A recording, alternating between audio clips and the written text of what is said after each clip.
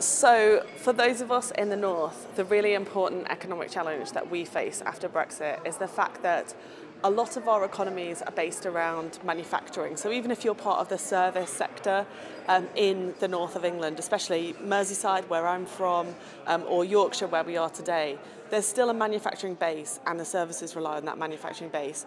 And if we Brexit in a way that is bad for integrated supply chains, then that will undermine the business case for that manufacturing industry. So when, for example, a car plant in my part of the world is going for the next model, Brexit might increase the cost base quite radically, and that will be bad for jobs and bad for investment in the north of England.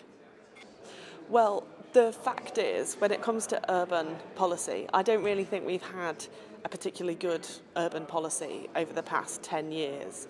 So where things like the EU Cohesion Fund was there to improve that integration between people in cities and urban areas, we're going to have to take that job on ourselves. And I would argue that actually some of the issues of people feeling not included in economic growth have actually been around for a long time, and it's not actually a problem to do with the EU. It's that the UK government over the past decade really hasn't had a good policy of urban integration that makes everybody feel that when a city grows, their chances of economic success is moving ahead with it. And that's where our attentions have got to be now over the next decade to come.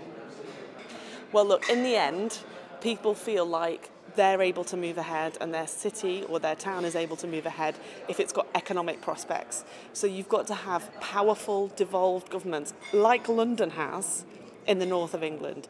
And that means maybe taking the Transport for the North infrastructure and really bolstering that with significant powers to deliver infrastructure.